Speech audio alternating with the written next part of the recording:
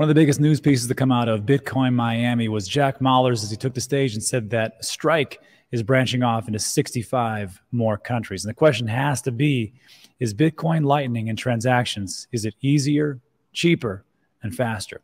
So we'll take a look at what was said and also take a look at a little bit of problems with Ethereum and the core layer. Now, before we get going, you may notice that my voice is still a little bit under the weather as I'm battling strep throats, but we just push through, push some information out, and here we go. So the piece I'm talking about is Jack took the stage and he talked about Bitcoin Lightning and how they are improving everything about it, how they're branching off and they're really making strides. And now it's available to 3 billion people.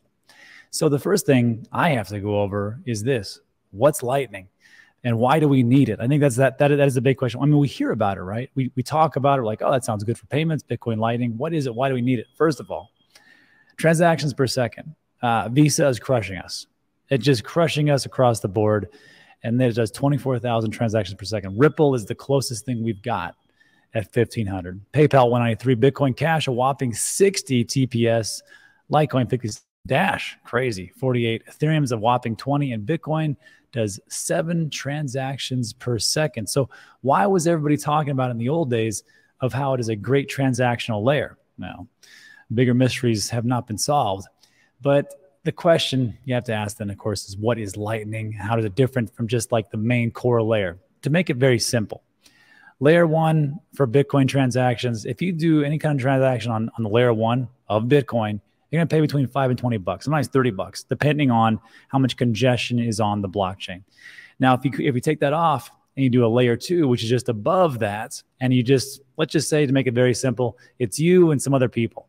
And you're just going to keep like a little ledger between yourselves, and it's off chain, and you and these people, they are transacting, 10 times, 50 times, 100 times, whatever else it is. That would really add up, wouldn't it?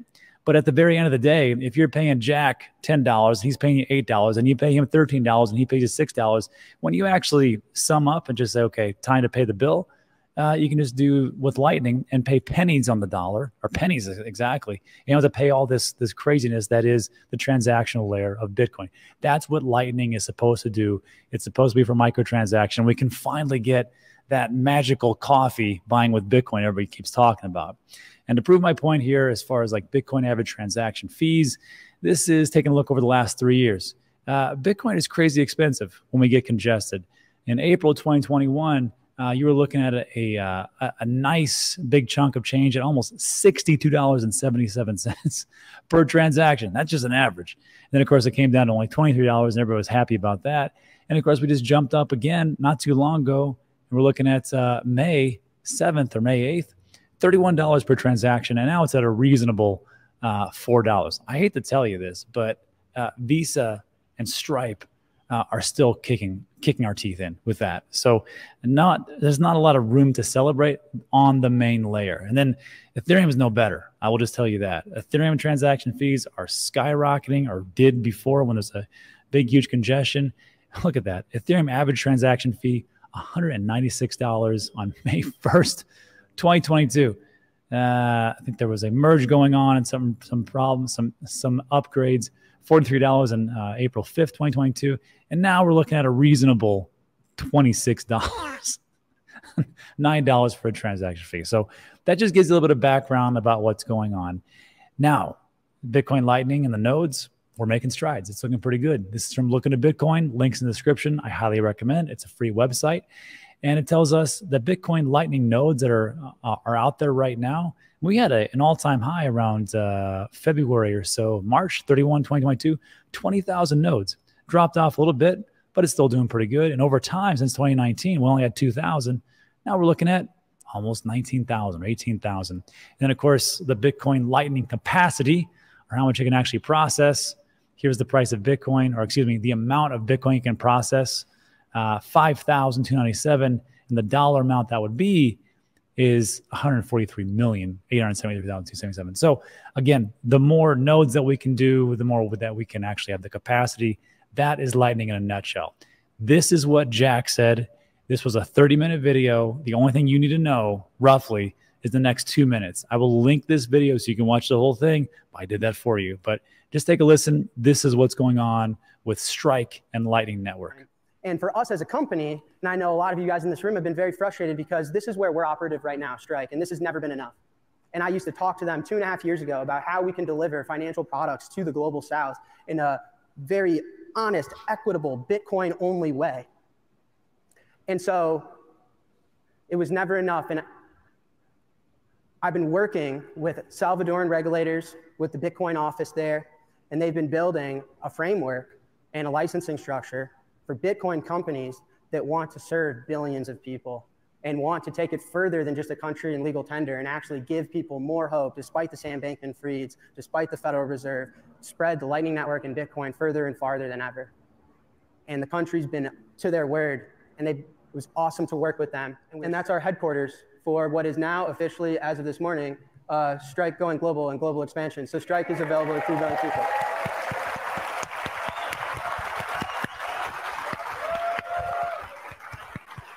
It's awesome. It's really amazing. And if you look at this map, it's a lot of the global south, Central America, South America, lots of Africa, India's in there. We're so proud of it. And it's been 2.5 years in the making. And the global south has a lot to do with Bitcoin. They have a lot to say for where the world is going. And we're living in a country right now where the SEC is fighting with Brian Armstrong, and we're going global, headquartered out of El Salvador. It's really fucking awesome, man. It's really a beautiful thing. So this is live. It was live this morning. Not too many people noticed, but it's live now. These are the ones that I could fit into this slide. There's many, many more. So 3 billion people can now download Strike today. And it's amazing. It's amazing.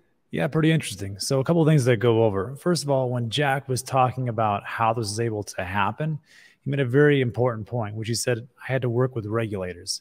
And I had to do this to get this into 65 different countries so we could have 3 billion people. Now, look, on this channel, we talked a lot about regulation, and it's not a very popular opinion. I am under the belief that if we want to really go through mass adoption, we need to bring this out. And unfortunately, we're going to have to work with the regulators to bring this to the next 4 or 5 billion people. So Jack's done his job pretty well. I think that as time moves forward, we're going to start working with regulators. Now, the regulators here are not the greatest. Gary Gensler, hopefully he gets out. But if we don't do this, I don't think we can bring the mass adoption that we really want. So kudos to Jack for working with the regulators to get this to this point. I think that's the next evolution. Also, I don't think he talked about this, but in that particular piece of the video, but also Strike is going to integrate Tether. So now you're going to be able to use Bitcoin, Cash, and a stable coin that is Tether, not USDC, nothing something like that. It's going to be Tether. And I think that's a really good way to get things moving for payments. But there is this thing here that where it says Strike Global Money App, and it talks about all these different countries. And I was like, I wonder if that's true. So when I was looking at the information, they just updated the website today. It says, where is Strike available? Well, in the U.S., Strike is available to all residents, excluding Hawaii, New York, South Dakota, and U.S. territories and possessions. So sorry, Puerto Rico, you're not going to be able to get it. Please note that it isn't possible to create an account if you live in an unsupported region. And that was it. But they just added this part here that globally, the Strike app is available in over 65 countries worldwide. What does this mean? It means that, and we're going to go through the app in a second, it means that I can send, you can send, people in the United States, people throughout the world can send payments, can send Bitcoin for fractions or pennies. And they can make it quick and easy. And the transactions per second actually go up way high. So that is a step definitely in the right direction. But there is something that you have to know, and that is that I know when we talk about crypto and digital assets, we think it's anonymous and no one's going to know, even though it's on a public ledger, but no one knows our wallet. Well, just so you are crystal clear aware, when you sign up for these types of apps, to do that, they're going to ask you for your email address, confirmation code, you're going to username, select your country. You have to agree to some terms and conditions. You may also provide additional information. These details may include date of birth, address, social security number, ID card scan, or a selfie. So don't think you're going to walk in there and like just download it and start moving money around. It doesn't work like that, unfortunately. And then lastly, to actually use this, you're going to need a bank account. And this is where it all comes down to. So we're going to just jump in there real quick and take a look at the Strike app. Now, this is the Strike app Lightning Network. If you don't like that, there's a lot of different Lightning addresses you can create. There's a website called lightningaddress.com. I'll link in the description, and you can use Zebedee, BTC Pay. I mean, there's a host of other ones for a Lightning network, but this is the one that I'm going to show you. I think it actually works out pretty easy. So let's just jump into my phone real quick. First of all, they did make this pretty darn easy, I must admit, because when I first did this with my buddy Steve over in Puerto Rico at Taste the Smoke, he was like, just do this and this. It was a little bit cumbersome, but now it's like super simple. So I'll link in the description so you can download if you want to check it out. But just so you know, it's got USD right here. I got a whopping almost $50. But the little icon on the bottom there, that little the icon itself for Strike, you click on that and you can switch between cash and Bitcoin.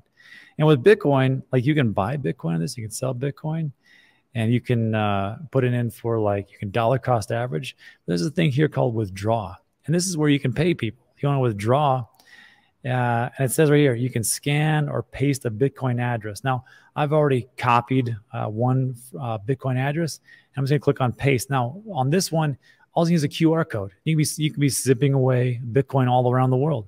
So I'm going to click paste. So I let it paste your message. Yeah, sure. And then I can send as much Bitcoin. I don't have that much, but I can send it anywhere I want to. So that's just Bitcoin itself. But remember, this is a payments app, in all honesty. So let's just go back real quick. Hit on the cash. I can request it via QR code, the same thing, or a Strike user. Let's just click on Strike user. So my Strike username is DNews. For enter a Strike name, like I got a buddy Showtime, but unfortunately hasn't been registered yet. So I put SHO Shoto, Shocho. Let's just try this guy. Add additional message. Lucky day. And then, of course, I can request money from him. I'm sure he's not going to like that. But if you request, you can click there and they can pay you. Or you want to send, same thing. For me, like to send globally, it can do it in cash, or it can do it in the different currency throughout different parts of the world, like in Benin, Ghana, Guatemala, Kenya. So using the Bitcoin rails, it won't receive like the bot, or it won't receive whatever currency throughout these different areas. It'll receive it in their native fiat currency and not cash if you want to do it. And there's 1, 2, 3, 4, 5, 6, 7, 8, 9, 10 or so different countries that can do that. Very interesting. But for me, we're going to click on send. I'm just going to go, again, QR code or a Strike user. Let's just click on Strike user. Let's just look up, well, again, my buddy Showtime's out there, but Chojo's there. I don't know this guy at all, actually. Just a minute. Lucky you. And then I'm going to click on the upper right-hand corner. I'm going to send him $2. Good for him. Congratulations. And Shocho gets $1.97. So it only cost me 3 cents to send him $2, which if I had to do that like with PayPal or Stripe or something, I mean, it's not going to be a ton of money, but over time, if you keep sending these things, it actually adds up. And I'm going to confirm. So congratulations, Shocho, you just got $2. But anyhow, I see how this could actually be a really good thing as far as what you want to do with it. I mean, I have a couple of businesses, and if I could just pay cents on the dollar and just have people just scan a QR code and just say, pay me in as long as your bank is near in the right region, and you can pay me like that just for pennies. For me, that's a great deal. The problem is, and I think this is the bigger issue, is getting people to understand like how this works and to actually do it. Oh, I got $1. Nice. Hey, loaded. And to actually make this thing actually work. So we need to do this ourselves. So what I want you to do is when you download this app, what I want you to do is look in whatever so like my username is strike.me/dnews. I want you to put your username, your Strike username below in the description. And I'll just send people random Bitcoin or cash or whatnot, and we'll get this thing rolling. Also, you can also do this on Twitter. I don't know if people were aware of that, but you can just see right here, not so much this piece here, for tips and tipping. You can actually use this for Twitter. I'm going to link this in the description below. But when you turn this on, it only uses on mobile devices, Android and iOS. You can't use it on your desktop. But you can, tip people using the Lightning Network, using Strike. I think that's pretty cool. So again, I think this is a step in the right direction. It's just we got to start using it to actually, make this for double adoption. Anyhow, let me just think about that in the comment section. And let's finish up with a couple of pieces. We just talked about Bitcoin and layer 2 solutions and how things can work out, but it doesn't just stop there. There's also a little problem with Ethereum. Now, again, it was astonishing to me how people would talk about how, you know, Bitcoin can be used for payments. I remember this back in 2017 when people were paying $50 bucks for a transaction fee. I'm like, really? Is that what we're going to do here? It's not going to make much sense. Ethereum's the same way. And now Vitalik finally came out and goes, stop using the consensus layer for this stuff. Vitalik Buterin warns against overloading Ethereum. This is what it breaks down to. There's been some ideas of how to actually use consensus layer. People suggested using it for price and data oracles, restake initiatives, using layer 1 soft forks to recover layer 2 projects should they have issues. And Vitalik's like, no, this isn't going to work. There's a natural urge to try to extend the blockchain's core with more and more functionality because the blockchain's core has the largest economic weight and the largest community watching it, Ethereum. But each such extension makes the core itself more fragile. So look, I know there's a lot of people who love Ethereum. I like Ethereum. But in all honesty, it's not going to work like this. We're going to have to do what Bitcoin's doing, switch over to the layer 2 solutions, ordinals, and using them for the NFTs and stuff. If you want to do those things, that's what Ethereum has to do. I think Ethereum should be the base layer.